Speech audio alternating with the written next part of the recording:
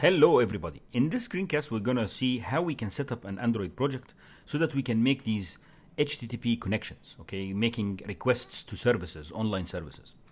So to do that, there is a traditional way, which is the basic way of doing this, is where we actually build the whole stack, meaning we open an internet connection, we request, send the request over that connection, receive a response, parse the response, and so on. But that would require us to build a lot of code. And instead of doing that, what I'm going to show is how we could use a library to do most of this repetitive work for us, okay? Now, one important thing to consider is that if you are going to use the internet, your application needs to ask for the internet permission. And where do you ask for the internet permission? In the Android project, we look at the manifest. So this is your Android project. If you make sure that you pick Android, and under the manifests, there is the Android manifests. When you go here, under the manifest, above the application, you open a new element and you type uses permission, and then what's the permission? It's the internet permission, which is this one. And then you close the tag. And basically that is, the app is asking for the internet permission. This means that this app is going to use the internet. Okay, so that's the first step if you are going to use the internet. Meaning if you're going to make these internet connections, you need to ask for the internet permission. That's one. The other thing is to use a library. The library that I'm going to use is a very easy library to use, and that library allows us to create connections, receive requests, pass parameters in the requests, and so on. So basically, to add a library to your project, we need first to identify which library we want to add. So basically, what we are going to discuss is OKHTTP, and OKHTTP is a very nice library that enables you to make efficient internet connections. It's very easy to use. And to get it, you just go to square.github.io/OKHTTP, and I'll post that link in the video and so on. So basically, that's OKHTTP. When you go here, we are trying to find how to add it to our library. So if you scroll to add it to our project, if you scroll all the way down, you could see that you can add it using this is the name of the library. I'll copy it. So this is the name of the library. All of this is the name of the library, and then this is the version of the library. So I'm going to copy this, okay, and I'll show you where I'm going to add it. I'll copy this, and then I'll go to my Android project.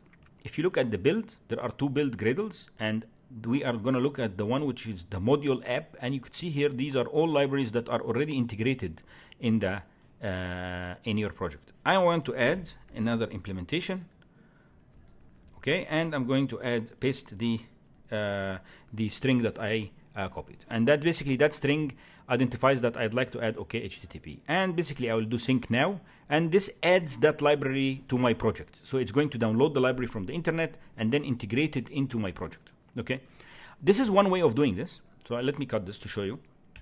Another way of doing this is to go to the app, right click, and you look at module settings, right, and then under module settings you look at dependencies.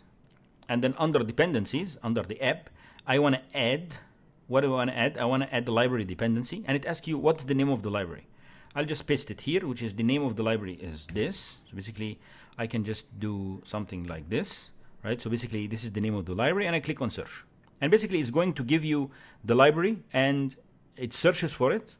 And let's see which version we want to install. It's 4.9.0, and here are all the versions, and I'm going to pick 4.9.0, and that's the stable version, and click OK, and click OK again, and you could see that it automatically added this for me in here. All right, so basically that's another way of integrating the library into the project. So basically I integrated the library, I want to use it, right? So basically to use it, we will look at that in detail in the next couple of videos, but now I want to use this library. Now, what you also have to consider, so the first step is to add the internet permission. The second step is to integrate the library, or to add the library into your Gradle file. And then you have to think about something here, that when you make these internet connections, you cannot make them in the main thread or in the main in the UI thread. You can't do that because these are long operations that will take a long time, and they are going to hang. If you make them as synchronous calls, they're going to take a lot of time, and they're going to make the main thread really busy with servicing the internet connection. So the other option is to create another thread and do that. The beautiful thing about using a library is that the library takes care of running these requests asynchronously and takes care of creating the thread, creating the communication between the thread and the main thread. It takes care of all of this. Basically, all you are doing is creating a request. So let's see. So I added the library. Now, this documentation of OKHTTP has something called recipes. If you look at recipes, it shows you that the recipes, meaning different kinds of ways of using the library. And if you scroll at the top here, there is a way of making a synchronous get. I don't want to use synchronous get because synchronous get, let's try the synchronous get. So let's do that. I'm just going to, usually what happens is that you start by creating a client. So I'll do that. That's the internet client. I'll go here at the top. I'll just create an internet client. Now it needs to integrate to import these OK client. So I have the client. Very nice. So that's the HTTP client. Whenever you want to make a connection, you are going to use that client. And then if you look here, that client, you build a request. So this is a request. Go back here. I'll go here. And you build a request. You create a request. Here is a request. And basically the request needs a URL. So basically, let's say it needs this URL and you build the request. So that's your request. Now, what you're going to do is client dot and you make a new call. And that new call will actually create a request. So now if you go here, you could see here new call and execute and that gets you a response. So if we do this, if we use that client to execute that request, right, and it returns back a response, and it's not happy because most probably this throws an exception. So now I will surround it with try catch, and basically it creates an exception. So now if we do this, what is expected to happen is that the app will run, but then the app is going to print in the log that you should not call this request in the main thread, because when you do a new call and you pass it a request and you execute the call, this means that you are running it synchronously. See here, it's a synchronous call. And synchronous calls, this means that it's going to run in the main thread, and you don't want to make the internet connection in the main thread. You want to do that in a child thread.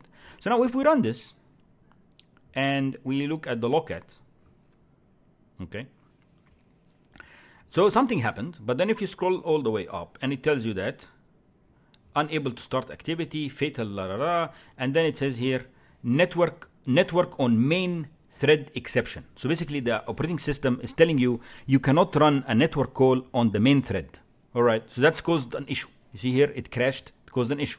To solve this problem, either you create your asynchronous task, you create an asynchronous task and run this inside the asynchronous task, and that would solve this problem, right? In the background, it solved this problem. Or I could just use the library. The library has a mechanism of creating an asynchronous call, which is a call that does not run on the main thread. You just enqueue. So basically here you are executing, that will run in the main thread. Or you could do it like this. I could say client dot new call, which is the request, and then I will say enqueue.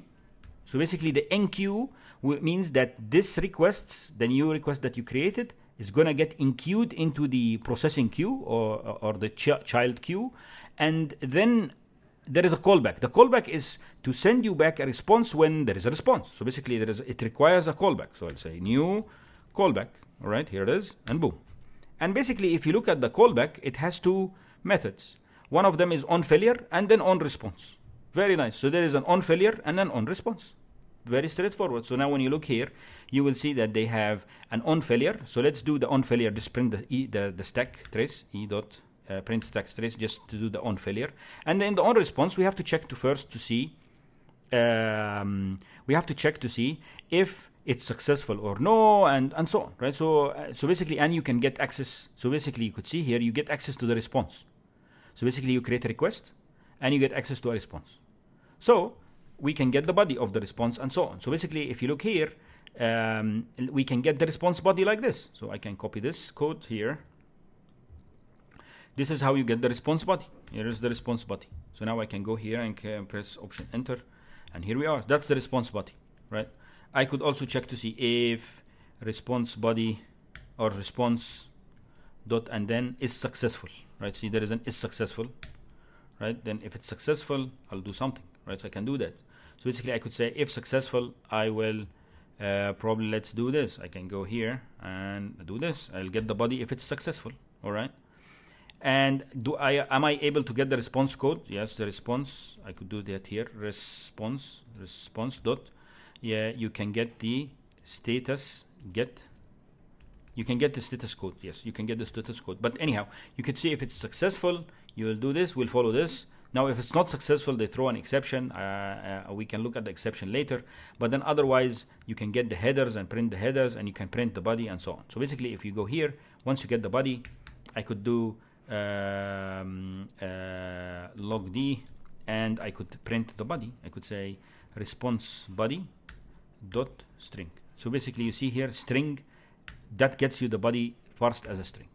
Okay, so if we run this, okay, so let's run it. If we run it, and here we go, it's printing.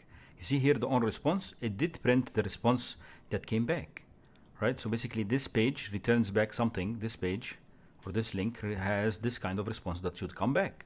Very nice, so it works. Let me just show you something quick as we are here. So we made the request and we made it asynchronously.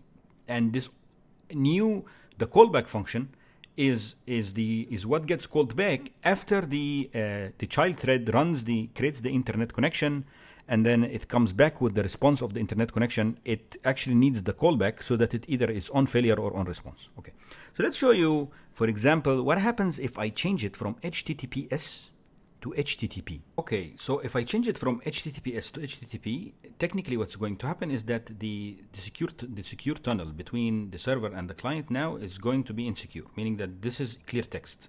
So I'll go do this HTTP. Now when I run this, okay, and it's not coming back. You see that whatever it was printing before, it's not printing it anymore. And if we scroll a little bit here, you will see that there was an exception that happened, and it's called the clear text communication exception. Not permitted by network security policy. So now this is a problem because now you are trying to make an HTTP request, and Android, the latest Android by default does not allow clear text communication. Now, if we want to allow clear text communication, we have to explicitly identify that in the manifest. So if you go back to the manifest, and in here, I will say clear, you could say here, for example, here it is, uses clear text traffic. Press enter, and it's true. So now when we run it now, so that's in the manifest, we just add this to the application tag, right? And we run it again. And then we get our clear text here, and it's coming back. All right, very nice. So that's to show you if you want to use HTTP, right? Okay, so let's keep it HTTPS. Now, another thing I would like to show you here is the idea of the body. So basically this body, what happens is that when the request is received, when actually the request is received, you get a body. Now, if you change the body into a string once, you cannot change it into a string again. So the safest way is to save it into a string variable. But let's say I would like to take the same body, and basically what happens is this body is coming in as stream of bits or stream of bytes that are coming in. And then basically if you change it to a string, this means that you have to read all the stream of bytes that is received, and then it gets transformed into a string. It's called an input stream. So it's an input stream of bytes that's coming in. You have to read all of it, and then you change it to a string. If you try to change it to a string again, this means that you will have to go and read the input stream again. But the problem is that you already read all the input stream. You're not going to receive any more bytes. So now you can only do this operation, .string, once. So let's do it again. Okay, so I'm doing it twice now. Once, twice. And then you get an exception. So you see here, the first time it did print, right? And then you try to do it again here on this line, and you get an exception. And the exception is mainly because you are trying to reread. It's an illegal state operation, meaning because that's mainly because the buffer. You have a buffer of inputs, bytes that are coming in, and when you do the .string operation, the .string operation reads all that buffer and changes it into a string. Now the buffer is empty. When you try to do an on .string again on an empty buffer, this is what happens. So basically, the safest way, if you need that body and you need it multiple times, you just say string, and you could say, for example, this is the body equals response body dot string. That's something to keep in mind, and that's something to keep in mind. And you have the body. Now, when you run it, you can print it as many times as you want. Log D, and we could do the body. It doesn't matter, it's just a variable now. You are not going to trigger the dot string operation again. So here it is, we can print it twice, and here we go. Okay, here we are. Another thing to pay attention to is that the question is that this is all managed by the library, right? So now the question I have is that, is this running in the main thread or it's running in the child thread? So let's try. So let's, how to do that? I'll just do the thread library dot, and I can get the current thread that's running this, and I could say, for example, get ID. So basically I can do that. Okay, so now that's the ID of the thread, and I can say log d, and this is the thread ID. Okay, and here we are. So that's the thread ID. I'm gonna print it here. Okay, let me also print it here. So basically here is the main thread, right? This is on the main thread. This is the on create. That's the ID of the main thread. This is the main thread ID, right? This is the main thread ID, and then this is the thread ID of whatever is coming back here. So let's run and see if they are both the same. This means that the callback, not the actual network operation, the callback is running in the main thread. If they are the same, if they are not the same, this means that the callback is running in the in a child thread. Okay, so you have to be careful how you change the UI in these functions if they are not the same. So let's try this. Okay, let me remove these calls. Let me remove these printed stuff to the log so that we could see this more clearly. Okay, and let's do the demo. Okay, so you could see that the main thread, the ID is 2, and when in the on response, the ID is 1511. So what does that mean? This means that these methods are in the child thread. So now if you want to change the layout or do something, you have to do it in the main thread. So this means that you have to tunnel it back to the main thread, and you can do that through using the handler or using some sort of there is also run on UI thread. You can use that method called run on UI thread, new runnable, for example, and you post whatever you want to put here. Because the problem is that if you try to change the UI, if you're trying to change the UI inside this method, you are not in the main thread. See, because of this, it tells you that the thread ID is 1511. You are not in the main thread. You have to change it in the main thread. So let's we'll look at how we can do that in the next couple of videos. But just keep in mind that this is not the actual. These functions are not running in the main thread. So even when they come back in the callback, you see the thread ID is not the same. So this means it's not running in the main thread. Please let me know if you have any questions, and in the next videos we will look in more detail into this library and look at how to pass parameters, how to receive data, and so on. Please let us know if you have any questions. Thank you.